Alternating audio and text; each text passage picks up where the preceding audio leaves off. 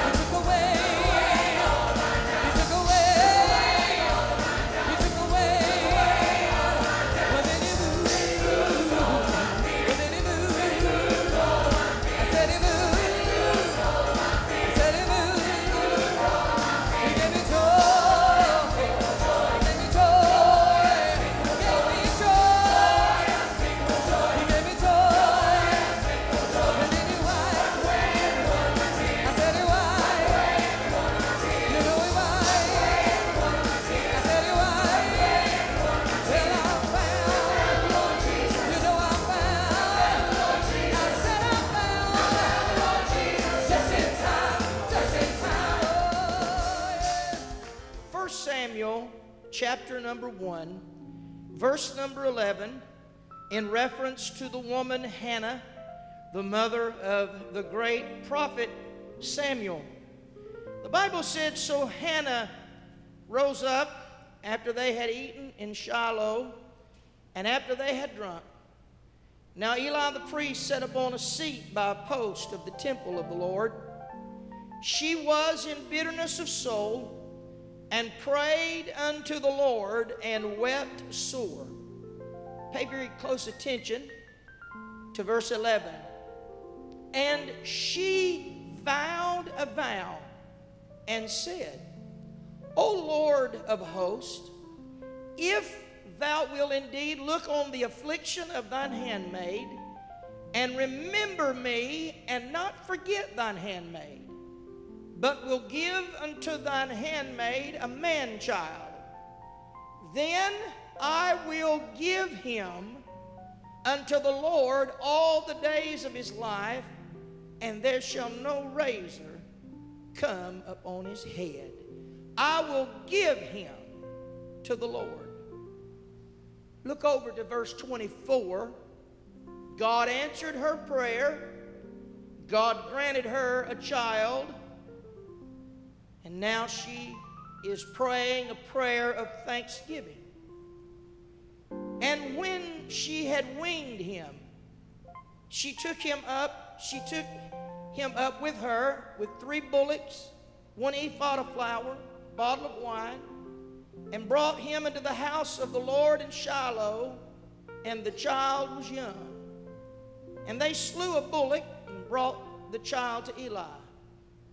And she said, O my Lord, as thy soul liveth, my Lord, I am the woman that stood by thee here praying unto the Lord.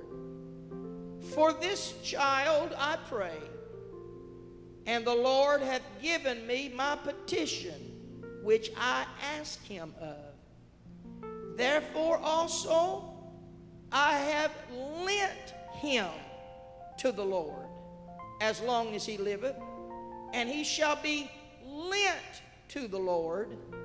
And he worshiped the Lord there. You may be seated in the audience today.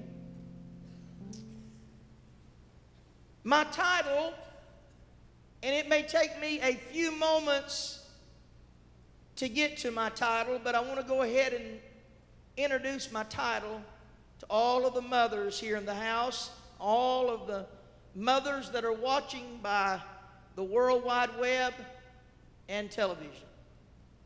I want to preach for just a few short moments. Mama, don't change your mind. Mama, don't change your mind. How important it is that godly mothers not change their mind. Hannah, she was barren, and she faced a lot of reproach because of being barren. Going to the house of God when it should be a joyous time for Hannah became a time of great pain because she remained barren. But Hannah got desperate, and she began to pray while she was there in the house of the Lord. She began to pray, and she said, Lord, if you would give me a child, if you would give me a child, God, I'll give him to you. I'll give him to you. All the days of his life, no razor will come on his head. He'll be a Nazarite. I'll give him, I'll take him down, and I'll give him. He'll be given. He's given away. I'll give him to you. Well, the Lord heard Hannah's prayer, and the Lord answered Hannah's prayer, and the Lord gave her Samuel. But I noticed something in the language when Hannah, it's time for Hannah. We don't really know how old Samuel was, but she brings Samuel to the house of the Lord to turn him over to Eli the priest. She brings him there to give him to the Lord, but her prayer, her words here concern me as she stands before Eli. She says, do you remember who I am? I am the woman that you came by and noticed I was in prayer, so grievously in prayer. I'm the woman that you accused of being drunk. You thought I was drunk, and you as the priest rebuked me for being drunk. And I told you I'm not drunk, but a woman of a sorrowful spirit. And I was praying for a child. And she says, I could see her kind of motion, bring Samuel out, and she pushes Samuel toward Eli. And she said, this is the child that I prayed for, and this is the child that God gave us. And then she says these words in verse 28. She said, I have lent him to the Lord all the days of his life. Now, I want to bring something to our attention today, and that's the difference between giving God something and lending God something. If I give you a gift, I'm not expecting it back. If I give you something and I say, here, this is a gift, it belongs solely, wholly, it belongs to you, then I'm not expecting one day. I have no claims to that anymore. Although I gave it to you, I have absolutely no claims on this because I have given this to you. But if I change the wording and I bring you that shirt for your birthday, or I bring you that pot of flowers for your birthday, and I say, hey, I'm so glad it's your birthday, Brother Holland, and I bought you a shirt, and I'm going to lend you this shirt. I want you to know I'm so happy to be able to lend you this shirt. You're going to look at that. You're not going to wear that shirt probably like you would. You're not going to feel possession of that because the pastor he's just loaned me. He is lending me this shirt. Well, I really just want to take that phrase there and say to Hannah, Mama, don't change your mind. Please, Mama, don't ever go down to the temple and take that child out of the temple, because Hannah, you don't know it, but Israel's going to get in a horrible, sinful condition.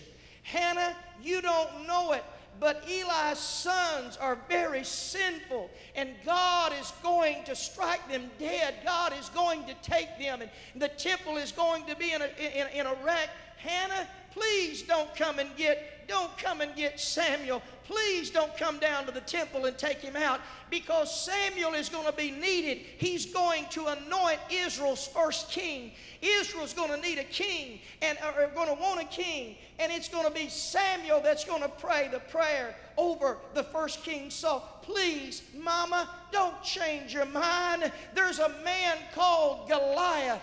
He's a Philistine. He's a Jehovah hater. He hates the people of God, and he's growing inch by inch and pound by pound every day. Please, Hannah, don't change your mind, Mama, because Samuel needs to pour a horn of oil on a ruddy-faced shepherd boy by the name of David, and the power of God's going to come on him, and he's going to take down that mighty Goliath in the name of the Lord. Please, Mama, don't change your mind. Please, Mama. Please, Mama. Israel's going to go astray. Israel's going to forget the 10 Commandments. And the only thing that's going to keep them reminded is going to be an old prophet that will die making a circuit from city to city. Old Samuel, though he was gray-headed, though he was old, though he was hurting in his body, he made a circuit from Bethel to Gilgal. He made a circuit throughout Israel saying there's one God, and let's worship this one God only. In his young days, his voice was sprite, his voice was peppy, but as age caught a hold of him, his voice began to tremble, but he was still the voice of Samuel saying, there's only one God. There's only one Jehovah. Thou shalt not kill. Thou shalt not commit adultery. Thou shalt not have any other God. Please, Mama, don't change your mind. You see, Mama, the changing of your mind can put a nation at risk of losing their walk with God. And mamas here today and those watching by the web and by television, Please don't change your mind spiritually. You brought these children into this world. God has connected you to these children like none other. There's nobody on this planet that has a connection with your children, Mama, like you do. Mama, there's nobody that can pray for that son like you can, Mama. Mama, there's nobody that can pray for that daughter like you can, Mama. There's nobody that can carry the burden like you carry it, Mama. Mama, we're living in a culture that wants to take you out of your high and lofty position as a mother. Mama, there's a godless culture that's trying to tell you that it's degrading and demeaning for you to call yourself a mother, for you to call yourself one that tends to the house and sets the atmosphere in the house. But I'll tell you, there's a reason for all of these school shootings, and there's a reason for all the crime that is in the United States of America at this time. You can blame it on guns all you want to. You can blame it on drugs all you want to. But I think if we would take the thread, we would find it all the way back to a mama who changed her mind. Her fashion was more important than the children's upbringing. How she felt about herself down at the spa was more important. Did Johnny pray this morning? Does Susie have a Bible? Who are their friends? Mama, nobody's going to keep up with their friends like you are. So I plead with the mothers of First Apostolic Church, Mama, don't change your mind. You said you would give him to God, and you need to give him to God. Don't loan him to God. It has been said, I am not the originator of this by no means, but it has been said, the hand that rocks the cradle rules the world. And how true that is. We would have never had a Moses to deliver us had we not had a mama, that was willing to conceal him. We would have not had a lot of things in Scripture had we not had a mama. And thank God today, I stand, we do not deify Mary. Mary was a woman like any woman in this room. Mary was a young virgin girl. But you know, Mama, I'm so thankful that Mary yielded her body to the Holy Ghost. I'm so thankful when the angel come down and the angel said, the Holy Ghost will overshadow you, and that thing that is born of you is the Son of God. That mother, that young girl, said these simple words, be it unto me as you have said.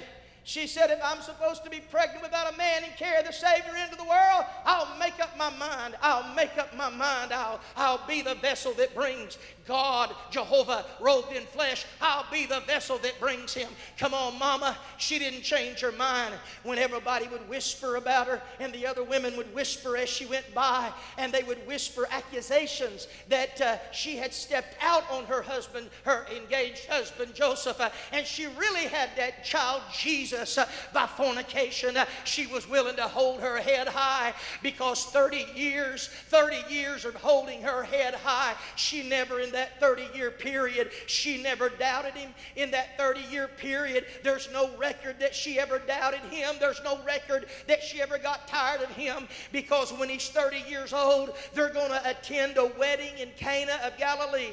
And the Bible said Jesus was there and his mother. And they said, we don't have any wine. This is so embarrassing. There's more guests here today than guest cake. There's more guests here today than punch. There's more guests here today. Oh no, we're running out of cake. We're running out of punch. And what they were running out of was wine. And the Bible said they came to Mary. That's odd right there. That needs to be looked into. They came to Mary. Sometimes when embarrassing situations are about to happen, it's Mama that can step in and cause that embarrassing situation to turn around. It's Mama that can step in and say, just wait just a minute. They don't have any wine. This is very embarrassing.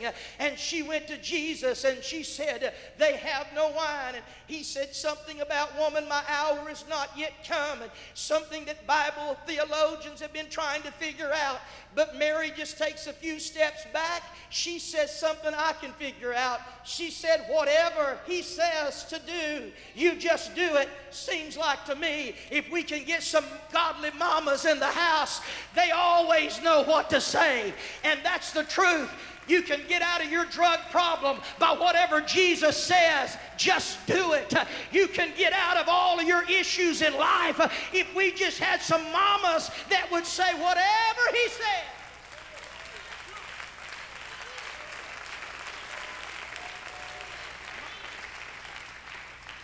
I submit to you today that if you change your mind, there's no one going to care about that boy or that girl like you can. Well, sin had so come to Israel.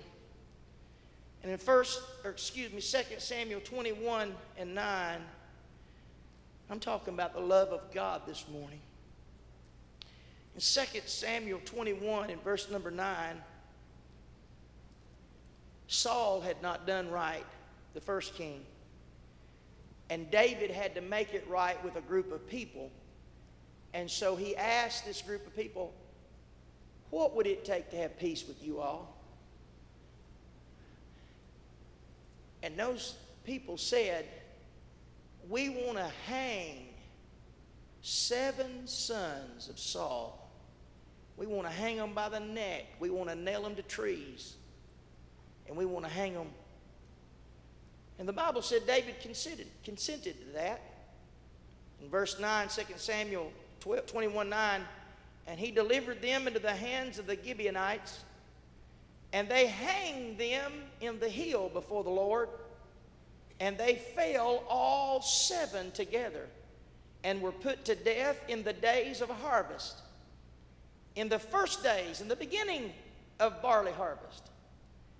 And Rizpah, the daughter of Ahiah, took sackcloth, spread it for her upon the rock, from the beginning of harvest until the water dropped upon them out of heaven several months, suffering neither the birds of the air to rest on them by day, nor the beasts of the field by night. Now you look at that for a moment with me. You know why that woman can stay out there several months, spread an old hairy garment, sackcloth, on a rock to have as her bed, and a rock to have as her pillar? To drive off beasts, vultures, wild animals that were smelling the rot and the decay of 7 sons, you know? You know what can cause her to stay up at night, not get very much sleep?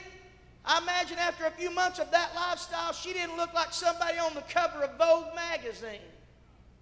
But I'm going to tell you why she's there. Them's my boys up there. Them's my boys up there. Shoo, get out of here. Get away from here. Get out of here. You're not gonna eat on my son's body. Get out of here. Get out of here. Go away. Not even the hope of a decent burial. But because a mother would not change her mind, it flooded her. I remember the day he was born.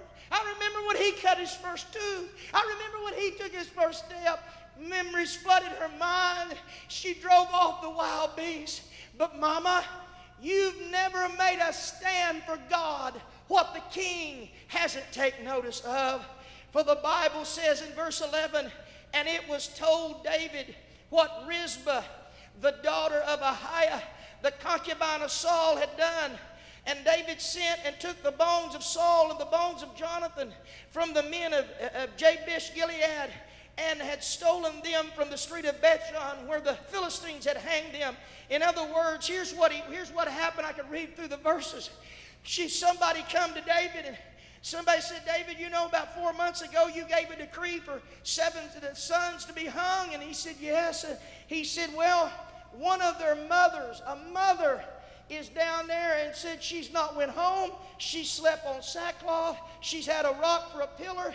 She's down there beating the vultures off by day. I don't know what bodies would look like after 4 months of hanging on a tree. I don't know what she was looking like. I don't even know, honey, Sister Carpenter, I don't even know if them boys was recognizable anymore. I don't know what they look like, but I know there was a mother there that said, I won't let any of them. I won't let the beast get them.